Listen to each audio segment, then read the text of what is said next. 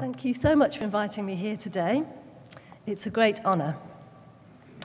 I've been asked to talk about creative cities and to share with you some of the work we've been doing in London and also from other cities around the world. So the title of my speech is Chaos and Dreaming. Is this the future of creative cities? More than half the people on planet Earth live in cities, and the trend is for city populations to grow and grow. Cities are the energy centres of the world. They shape the future. They are full of spontaneity, of creativity, of risk and vitality. The poet Ben Okri describes them as the magic centres of the world's dreaming places, where the great music of humanity lives, the harmonisation of different histories, cultures, geniuses, and dreams. But my question today is, are cities dying? Which might surprise you.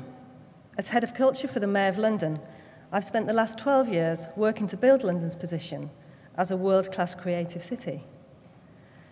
My role covers the breadth of culture: film, design, fashion, visual art, music, dance, and theatre. I'm also the chair of the World Cities Culture Forum, the biggest ever gathering of global cities focused on culture.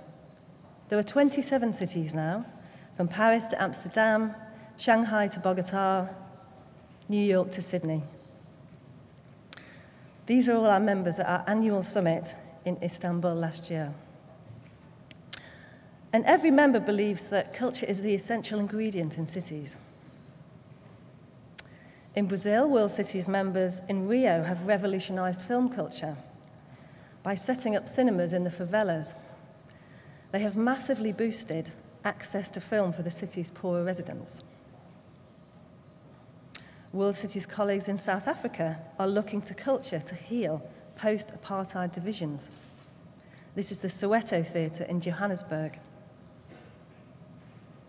In Colombia, the city of Bogota has chosen to champion the creativity of its citizens, and the mayor is commissioning graffiti all over the city, which is very progressive given that graffiti is often illegal in cities.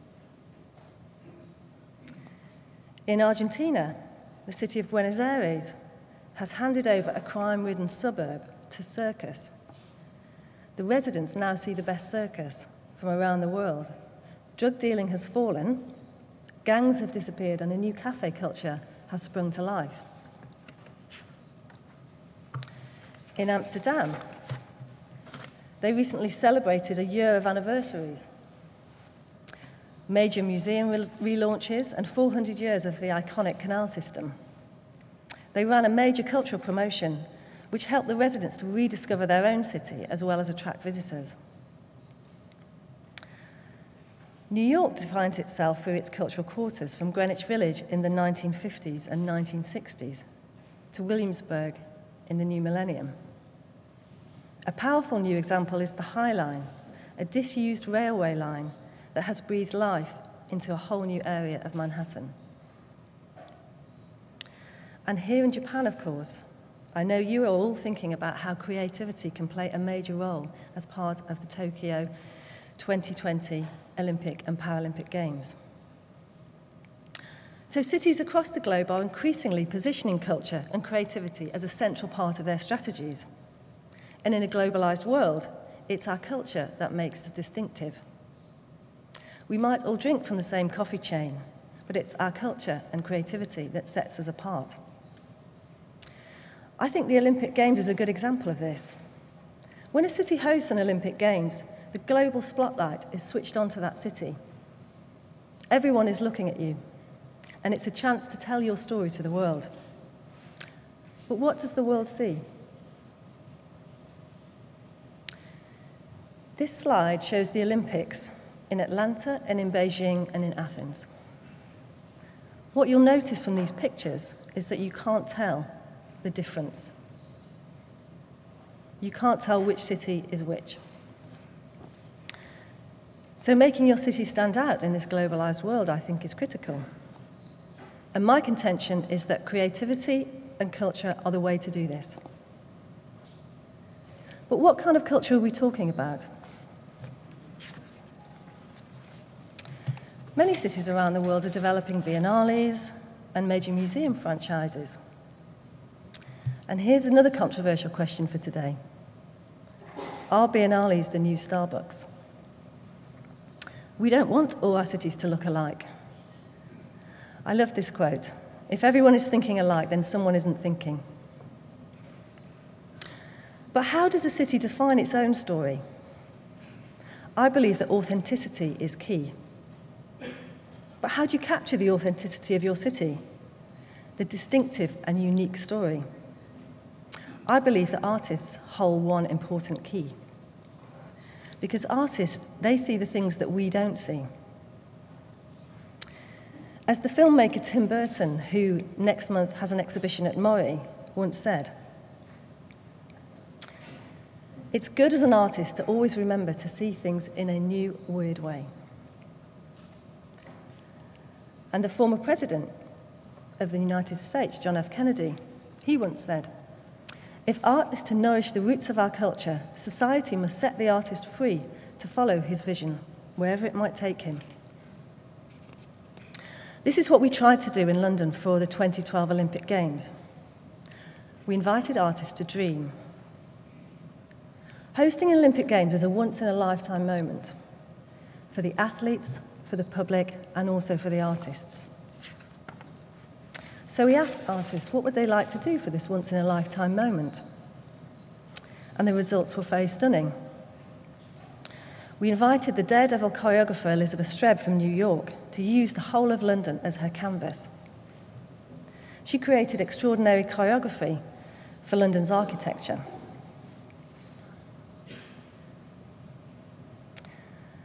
This is Elizabeth Streb walking down City Hall, my building. That's my desk. It made the front pages of the newspapers all around the world and helped us to try and tell the story of our city in a fresh way. It brought life to the city and animated it, and animated the landscape that was very familiar in a new way.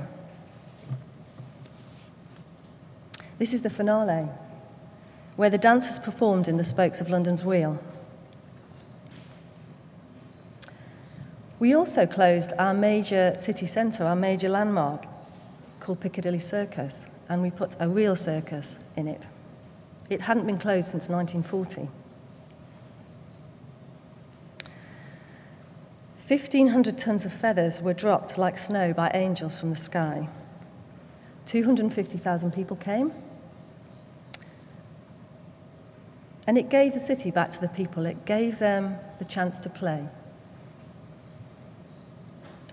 We asked many artists to dream, and one artist made an exact replica of our important ancient monument, Stonehenge.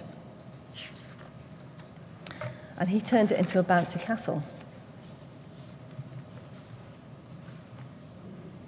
That's me. 500,000 people have now bounced on this, and it continues now to tour the world as a very unusual Olympic legacy.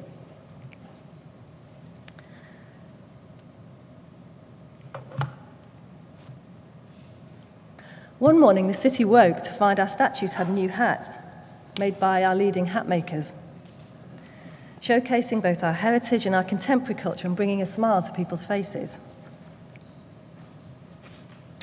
And the many citizens who didn't get a ticket for the Olympic Games got to be part of the biggest festival ever. This is a massive participation project for the citizens called the Big Dance.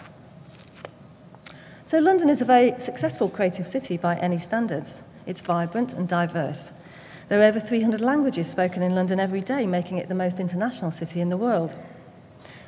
To give you a picture of this, the Tate Modern is the most visited contemporary art gallery on the planet, with over 5 million visitors a year. London has over 300 music venues. 32,000 people go to see a theatre show every night. The London Fashion Week is firmly positioned on the fashion calendar alongside Paris, Milan, and New York. There are 30 film crews on the streets every day. And the creative industries generate 115 billion for the UK economy. The London Design Festival, again, is the biggest in the world. And in fact, there are over 200 festivals in London every year, which for a city with a population of about 8 million shows how central culture and creativity is. But it's easy to forget how important artists and creative people are to this story. Creative people form tribes and subcultures. They give cities oxygen and a genuine personality. And they shape our future and our identity. It's no accident that the punk subculture of the 1970s is the mainstream business of today. This is the renowned world-renowned design house, Alexander McQueen. So if change is driven by new ideas and vision, and speaking as a government bureaucrat myself, I believe government needs to put energy and resources into finding those great ideas. The ideas we can never imagine ourselves. We need artists. We need to listen to artists and creative people. But left alone, often cities do the opposite. In London, we're always facing many of these challenges. Many dilapidated parts of the city have been re-energised with artists taking cheap studio spaces. This has led to a growth in business, gentrification, and higher property prices. But this has pushed out the artists who played such an important role in bringing these places back to life.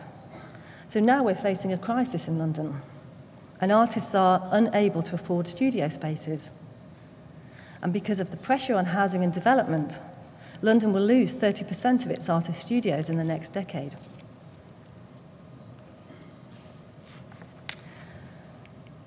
Cities can build big museums, but without artists and creative people, what would we put in them? We don't want a city where there are no artists and no creative people. Creative people give cities authenticity. But unfortunately, cities often extinguish creative talent. I'd like to tell you a story. On the streets of London every year, the mayor hosts a big busking competition for young people to play live music, and the best win a prize. This is our mayor launching the competition. But a few weeks ago, a shocking event occurred. The young winners of the mayor's competition were arrested by the police and thrown in jail. The police had arrested them under a very old government act from 1830. And this act prohibits things like kite flying and doorbell ringing, so it's very antiquated. So one of our challenges in London is to remove unhelpful regulations where they have the opposite effect to the ones we really want. This informal culture, a secret cinema in an old warehouse, buskers cheering you on your daily commute, skateboarders weaving in and out of urban architecture. This chaos is a vital ingredient in cities. The chaotic and creative things that happen in the cracks in between the pavements. The things that give the city its spontaneity and buzz. And these are all the reasons people like to live in cities. But can you plan for creativity? As cities, it's in our nature to want to make plans, but it doesn't always work out. I wanted to share another story with you. To celebrate the millennium in 2000, the UK government had the idea to build a spectacular dome to mark this historic moment. They decided it would celebrate everything we'd achieved as a nation and look forward to the future, which sounds like a very sensible idea. However, it didn't work out as was planned. This is the dome.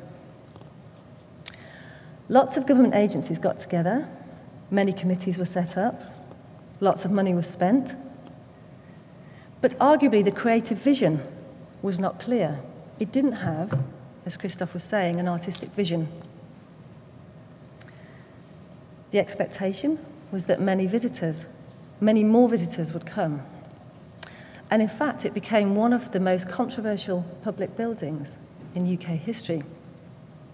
The Times newspaper ran the headline, "Attacking the Dome is Britain's favourite sport."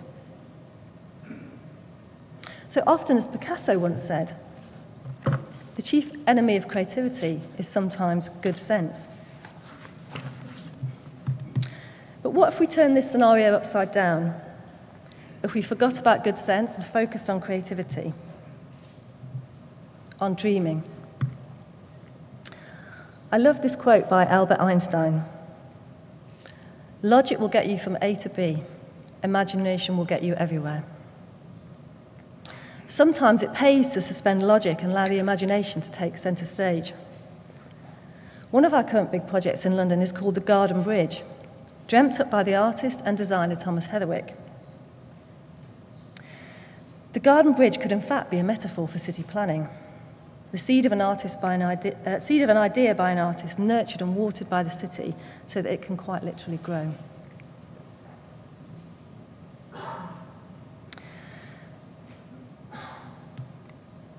It's not a logical solution to get from one side of the river to the other, but a magical garden for the people and not the cars. And this is the Sultan's Elephant, the most ambitious outdoor project we've staged in London, and again, the dream of a French artist, Jean-Luc Cocotte. We closed the whole of central London for a magical story of an elephant and a little girl, turning London into a fairy tale for millions of people. This project happened shortly after London was bombed by terrorists. So for many people, it was the first time they had come back onto the streets. So it was a profound gift to the city, and it was part of our healing. So what could we do differently in cities to encourage the best ideas to flourish? And what are the ingredients for success? What do cities need to do if they want to thrive over the next century? If you ask city governments this question, they will usually say they need to boost the economy, increase their international position, improve education and health, solve housing, reduce crime, build communities, and provide a good quality of life. And whatever order this list comes in, quality of life is usually at the bottom.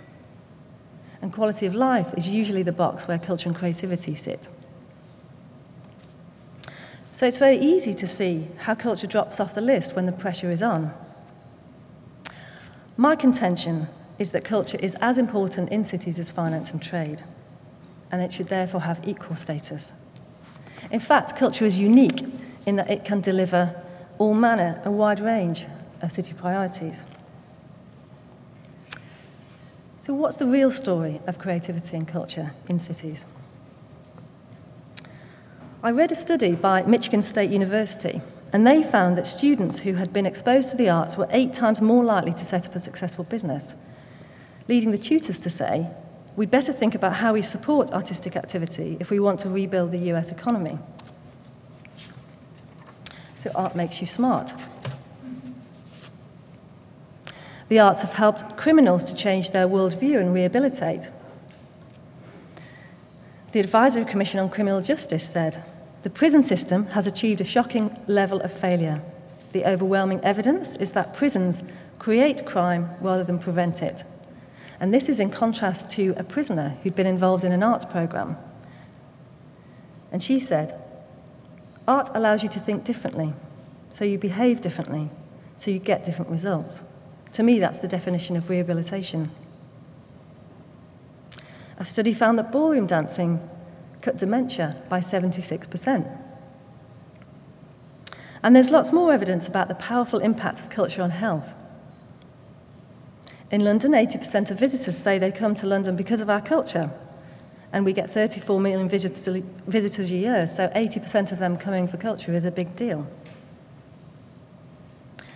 In the UK, culture generates $17 billion for the UK economy. But fundamentally, culture makes life worth living. Again, as Picasso said, art washes away from the soul the dust of everyday life. But take a moment to imagine a world without culture. Your iPod is blank. There's nothing on at the cinema. The theatres are empty. Or as the artist Grayson Perry so eloquently puts it, life without art would be a series of emails.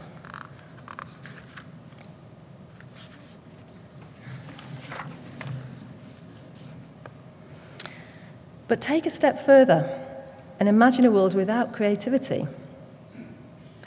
without the imagination or the invention.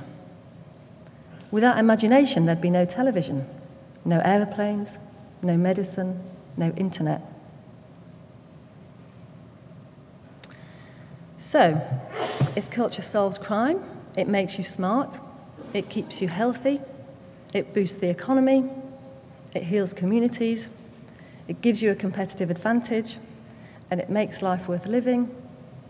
If you want to be a successful city in the 21st century, you can't do it without creativity. We need creativity to have a better status in cities.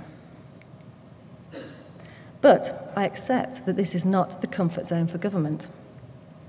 And as Matisse said, creativity takes courage.